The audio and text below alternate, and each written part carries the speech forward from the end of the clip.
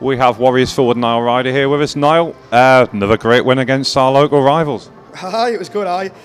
It's a bit of a shame because obviously the atmosphere used to be a lot better, whereas the fans just make no noise now. So I think that's like an aspect as why Billingham are struggling this season. Fans are just purely quiet, apart from like 3 of them at the front. That's about it.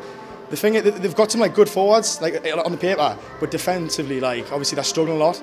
But I assume they'll come back. I'm expecting a hard game in the cup games, and that's what we want though. No one wants an easy game, you know. Everyone wants the fans involved, not just our fans screaming on and all them sitting quiet. So it was good, aye. Obviously we're out the traps pretty quick, getting them 3 fast goals in the first 90 seconds, but after our timeout, it sort of worked in Billingham's favour, didn't it? And they come back into the game. 100%. We said in the first, obviously last week we did exactly the same. We started off really well. And honestly, I think about after 10 minutes of the first, we just stooped down to their level. You know, we're literally just, we said to the lads in the room at the end of the second, we said we can't stoop down their level. We need to keep going, you know. We're going up there to win the league. And that's what we want to do. So when you're playing the likes of Billingham and Nottingham, you can't just stoop down to their level and play it awful. You need to like step it up again and play like you would against the top teams. Yeah, exactly. Now, you mentioned before the Cup semi-final, which is about 3 weeks away, I think. What do we need to do to not fall into our trap again?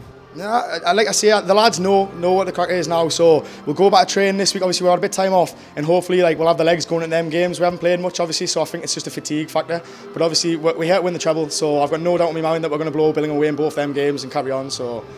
And for you tonight, obviously on the second line, must have been good to get some increased minutes. It was good, obviously getting the goal and that, but obviously the lads were thirsty out on the bench. I wasn't there to fill the water bottles up, but it'd be nice to get a goal against the top teams instead of likes of Nottingham and Billingham and all that. You know, it's not really anything I'm proud of, so. Right. It's nice to put them bench Ryder comments to bed, though, isn't it? It's just laugh on the fans pay their money. You get a few clowns online that obviously want to have a go at you and all that, but it's part of the game. I'll give it back to them as much, and we'll laugh about it. So that was good. That's great. Niall, thank you very much, and good luck for the rest of the season. Cheers, lads, anyway.